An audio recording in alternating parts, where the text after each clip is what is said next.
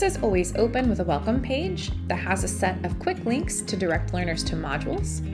You can see that learners would immediately have access to things like announcements, the syllabus, modules, which is where they'll spend the majority of their time in the course, quick links to the regular technology that they use, in this case a discussion platform called Harmonize, learner resources, which includes things like tutoring, accessibility, academic integrity, and more from Universal Learner courses, their grades, the time here in Arizona, and badges that they can earn throughout the course experience.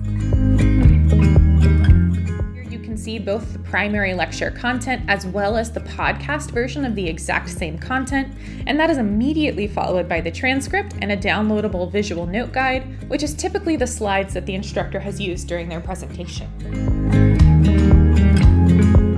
We're also able to include third-party resources that help deepen the learning experience around topics discussed in the course, as well as immediately embed engaging activities like checks for understanding at the base of different pages. That allow them to kind of create or use aspects of the page as flashcards in real time. So we have a lot of reading, but we've really done a nice job of making sure that it's broken up and that learners can go back and access little small tidbits of the reading to help them refresh their skills before they later on need to use that in order to create speeches.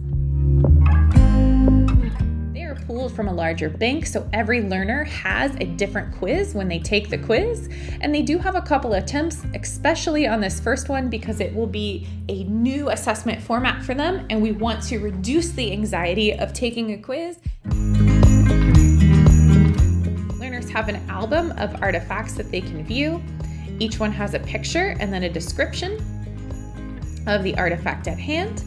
They pick 2 of the 6 artifacts that they're presented with, and they can read additional resources that might help them understand the society and the time period in which these artifacts were created.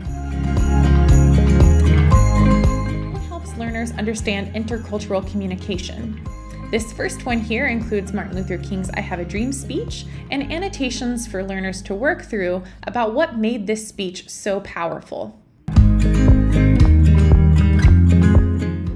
In this class are able to do practice speeches and get virtual feedback from the lab on their recorded submitted speeches. When learners record and submit a speech, it is processed through Harmonize.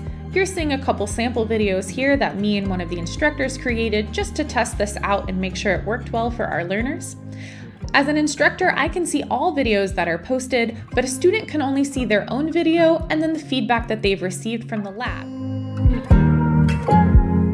Here, they also have the opportunity to learn how to give feedback the same way that the lab gave them feedback.